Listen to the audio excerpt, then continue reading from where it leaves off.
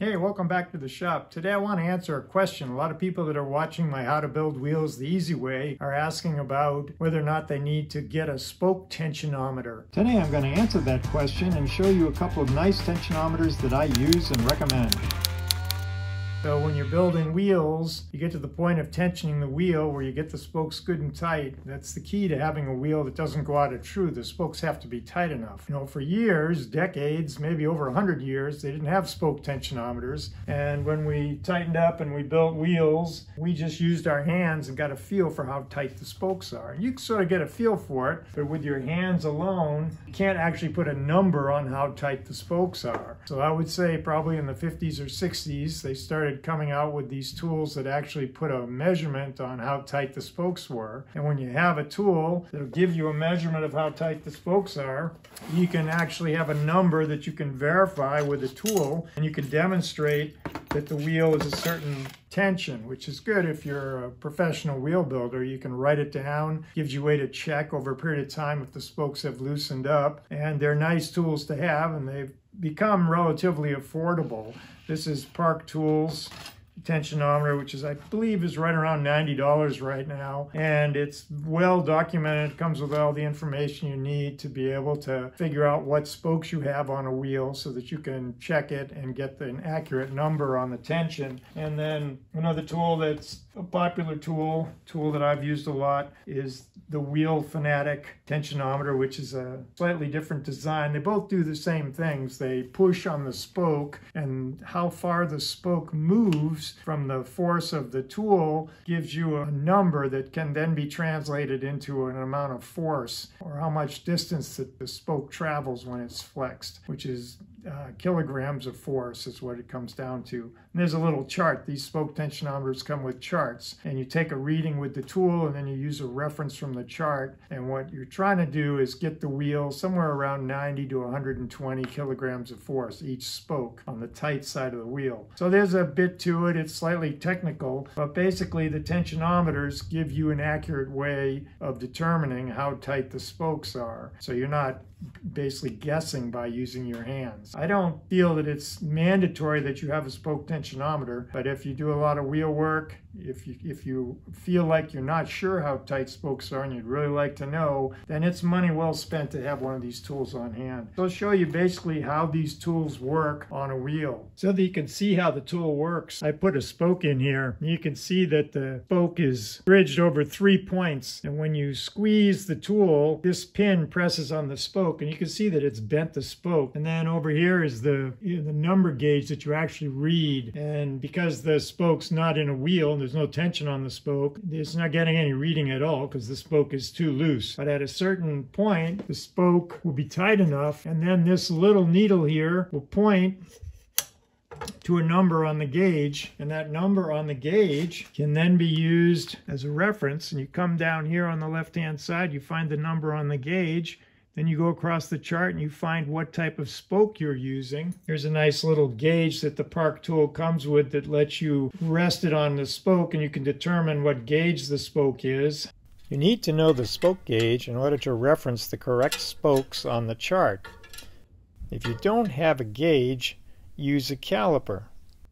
For butted spokes like these, you measure the thicker and thinner sections of the spoke.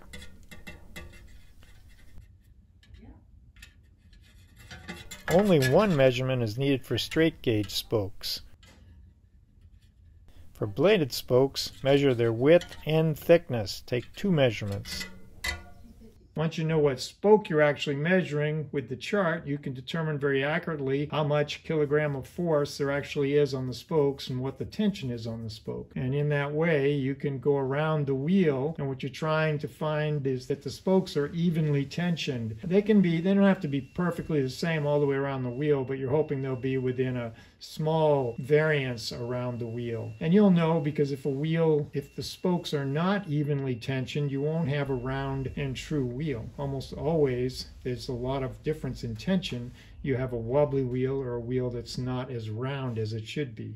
The Wheel Fanatyk spoke tensionometer that I use is the Mitutoyo model. That's a digital gauge, so you can see it's takes a digital reading. And here again, you can see that we've stuck the spoke in there. There's no tension on the spoke, but it's bridged across the same 3 points, just like the Park tool works. And when you get a number, that number isn't accurate, of course, but you would get a number on the gauge when you measure the spokes. And we'll do that. I'll show you in a second. But then after you'd go through that and measure the spokes, you would look at their tensionometer conversion chart, and you would just go across the chart and find the tension readings. You'll see the little red arrow that I've marked the reading on the gauge, and if you go across and you look at the spoke diameter, the spoke gauge, you'll come to a reading that this reference here shows you. So basically, if I see that 0.30 reading on the spokes I usually build with, I know I have the tension high enough on the spoke, which is going to be about 120 kilograms of force.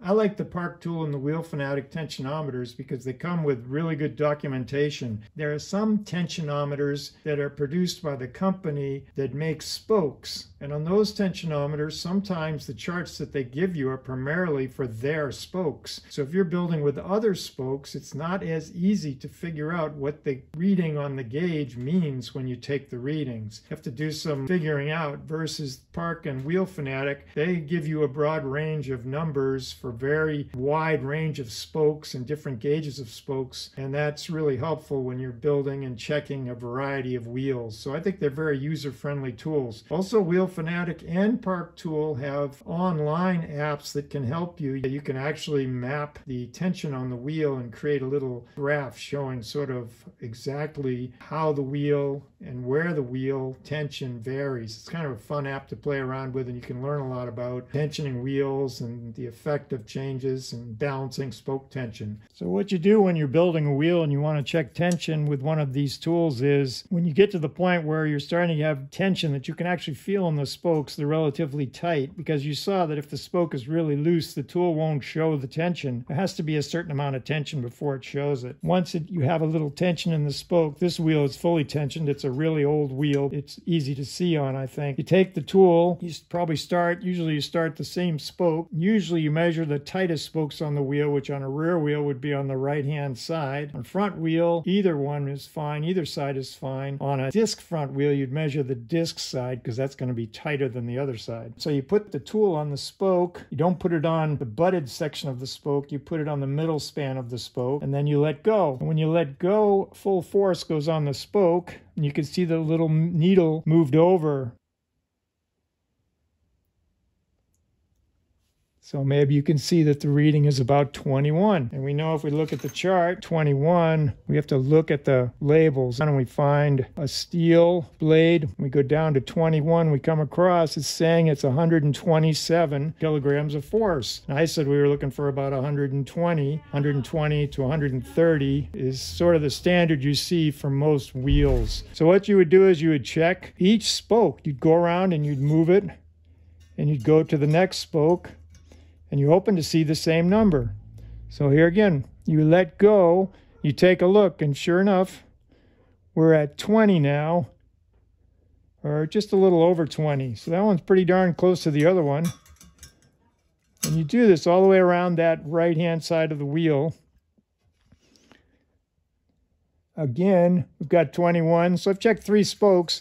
We've seen the same tension on all 3 spokes, which is a pretty good sign. Combined with the fact that the wheel is still pretty true, we're a pretty good idea. We would go around and measure all the spokes on the right-hand side just to be sure. And if you're going to write it down and verify it to the person you built the wheel for, or to put it in your records, so if the wheel comes back later, you can check it, you take each number on that. And if the numbers varied a lot and the wheel was wobbly, you'd have an idea how to make the adjustment to make the wheel perfectly straight again. Using the Wheel Fanatyk tool is very similar to using the Park tool. You find a locator, so I use the valve stem, so you know that you're starting, which spoke you're starting on. So you go around until you come back to the valve hole, and you just check those spokes on the right-hand side. With this tool, it's the same thing. You bridge 3 points on the spoke, so you rest the spoke on there in the middle, not on the butted section, and then you let go, and the tool takes a reading on the spoke, which is 0.25. And then you come to the next one, and you check the next one. and you see if it's the same. So we got 0.26. So you come here and you take a reading on the next one, 0.22. So there's some variability, some variance here. Doesn't surprise me. This is a really old wheel. It's been raced hard and beat up pretty bad over the years, but it's pretty close. So you would go around and you check the spokes like this. This is how you use this tool. And just like we did with the Park tool, we have a reference chart, and we take that, we look at the number, the reading that we got, and we go across the scale. We'd find the spoke that we're checking, and it would tell us what the kilograms of force, the actual tension on the spoke are. And based on that, you could balance the tension. You could decide that the wheel is tight enough and you're done with it, and you could write the numbers down and have a reference, and you could check the wheel later with the tool and you could show someone, hey, see, I got it to this level of tension. That's a recommended level. That's what the manufacturer recommended, or whatever. Some rim manufacturers tell you what the recommended tension is on the wheels. Some wheel companies certify to a certain tension, so it's a good number to have.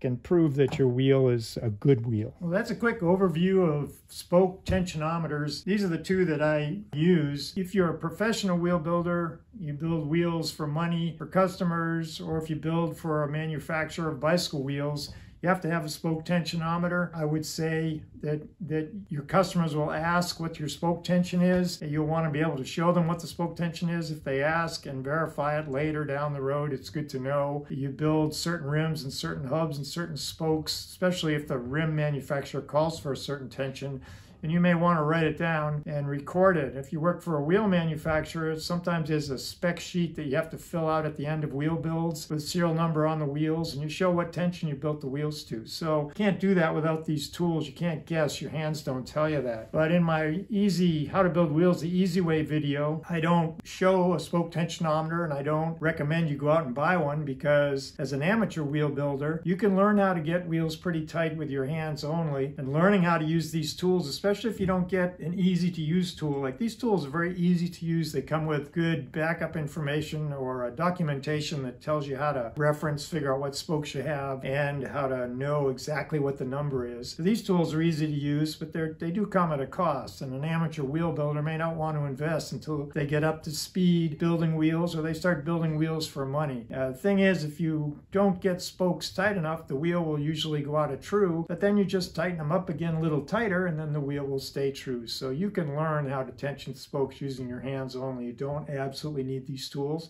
but for a pro, you should have them. And these are very good tools, Wheel Fanatyk and the Park tool. So if you have a favorite spoke tensiometer, or if you have tips for tensioning spokes, please leave a comment. It'd be very helpful. I hope you enjoyed this video. I hope you'll subscribe if you haven't already, and I'll see you in the next video.